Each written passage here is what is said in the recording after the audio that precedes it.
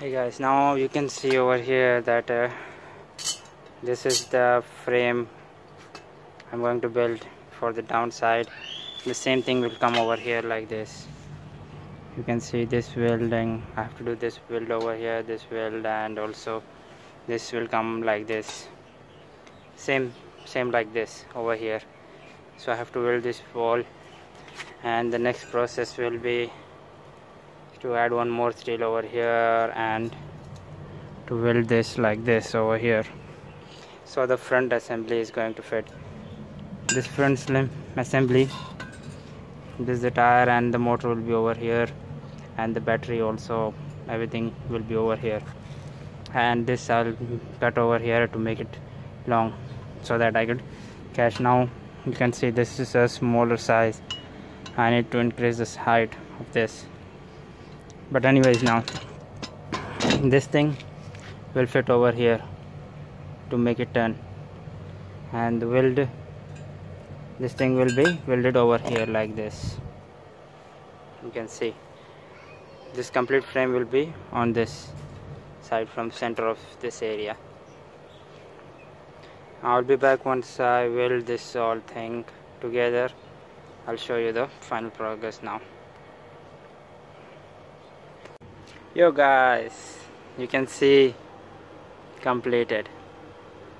This thing is also completed, and the frame, downside frame, it's ready. You can see it's good to step like this, and 2 steps over here, and the steering we can catch over here. Plenty of space for the leg room. It's plenty of space over here. You can see. Good. Now I have to weld this over here to assemble the motor, because this is the frame where the motor assembles. Now I have to do welding over here and assemble this back at its place so that I could use the motor over here. So guys, let's see. Yo guys, you can see it's done now. This thing, it is very hot. Very hot. Just now I finished the welding over here. It's done. Now the main thing is to assemble the motor and everything. Now I can fix this back over here. So I'll get about this much of ground clearance. You can see that will be a lot more than my expectation. It's good. This frame is assembled. Now I need to cut over here and make it big. That I'll do once I assemble the rear tire also. When the rear tire is assembled, that time I'll do this cut and make it high to check what is the height I want to make. So let's just assemble this together.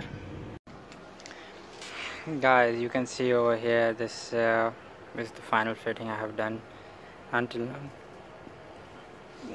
The motor, you can see, I've fixed. Now it's time to attach the chain with this tire over here, wheel over here, and the motor is done. So there's place for the battery as well. You can see there's enough place for the battery. I'll keep the battery over here, and the wiring, so everything will be.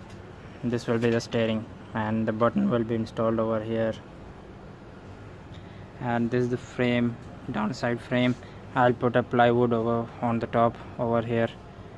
There will be plywood on the top, and I need to do this finishing over here. This I have to make it plain so that there will be no issues with the plywood. And the rear tire is still missing. I have to figure out the way to keep the tire over here, and I don't have the tire with me right now, so I will do it once I get this tire. So I have to make a frame. The tire will be over here, this side, behind this. So other than that, everything is done. So I need to and it's very late now, so I'll continue the progress of this after.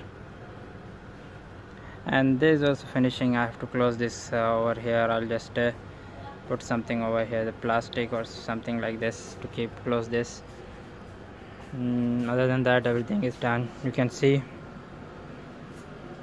everything is good.